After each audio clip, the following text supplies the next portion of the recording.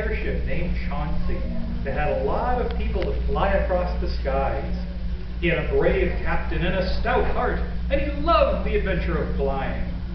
He flew along with the captain steering him until he came to a storm over a mountain. It was a wide storm, and he couldn't see any way around it, so he tried to go through it. There's Chauncey.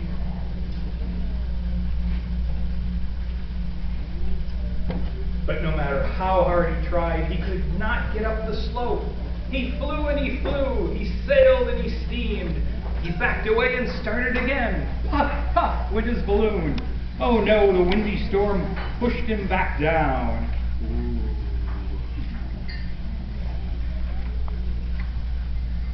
He stared at the mountain, thinking hard. Aha! Do you know what idea he had?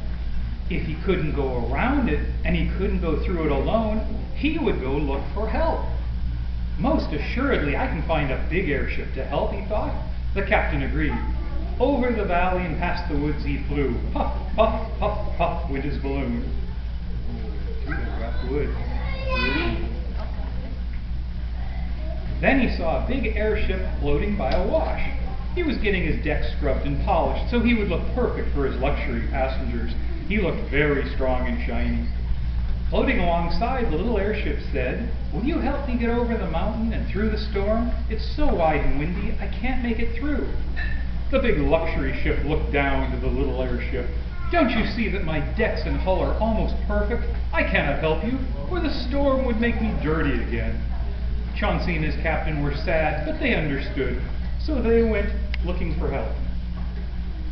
There's the big airship, the big luxury airship. Soon they came upon a giant cargo ship hauling his load. He looked tired, but he was so big that the little airship was sure that the big airship could help.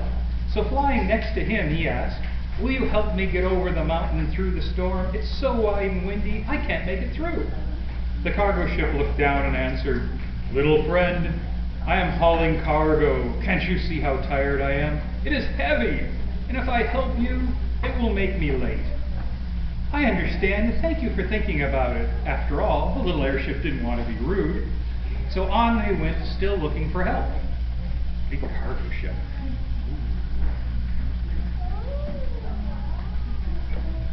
Passing back across the meadow, he came across another little airship just like him. She was floating along, watching the storm in the distance. "Hello, my name is Chauncey," he said. "I can't get past the storm. Do you think you can help?" "Hello, Chauncey, my name is Yvette. I'm having the same problem. Do you think that if we worked together, we could get through the storm?" she asked. "I think you're right, Yvette. I think we can. Let's try." Off they went to brave the storm together. There's Yvette.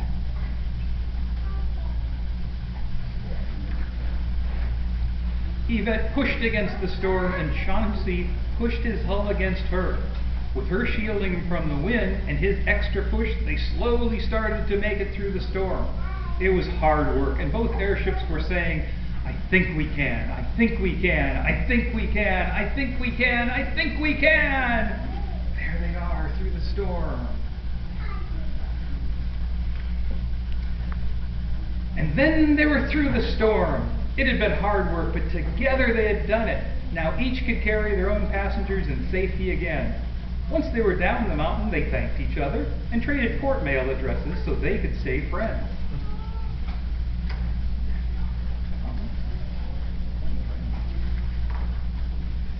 And each of them sailed towards their ports, knowing there was nothing they couldn't accomplish with the help of a good friend, and singing, "We knew we could, we knew we could, we knew we could."